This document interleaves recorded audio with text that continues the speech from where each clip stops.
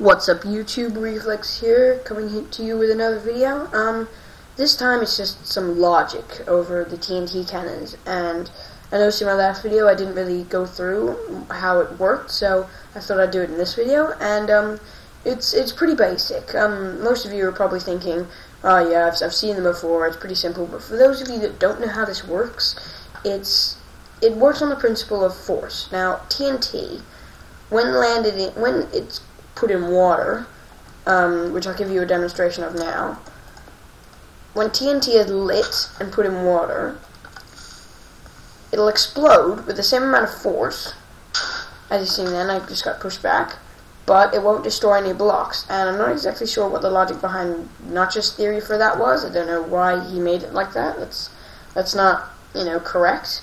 But so it ignites all these TNT down here, and what they're doing is they're being pushed by that water flow just down here to the one at the end. Now the reason why I put a slab there at the end is just, I don't know, it gives it a bit more force to push off, or a bit more of an angle, and yeah, that's what kind of gives it a bit more lift, a bit more, I suppose you can say, a length to its shot.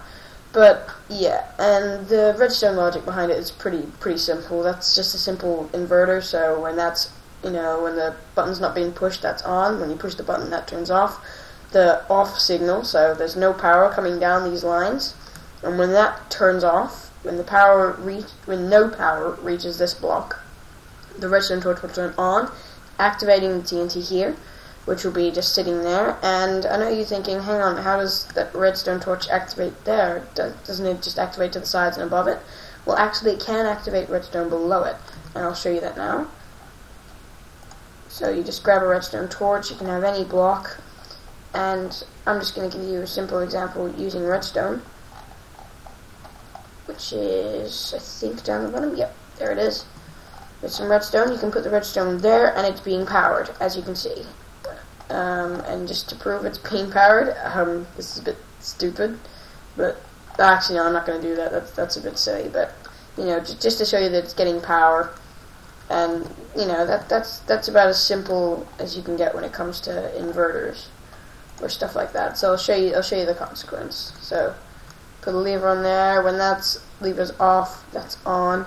Therefore, coming down here and inverting that again to turn it off. So on, outputs on, off, outputs off. That's just very simple redstone. I don't want to have to go through that into detail. You guys probably already got that, but yeah. That's pretty much it. So comment, rate, subscribe, like it if you want. They're not going to kill you if you do that, so yeah. See you around.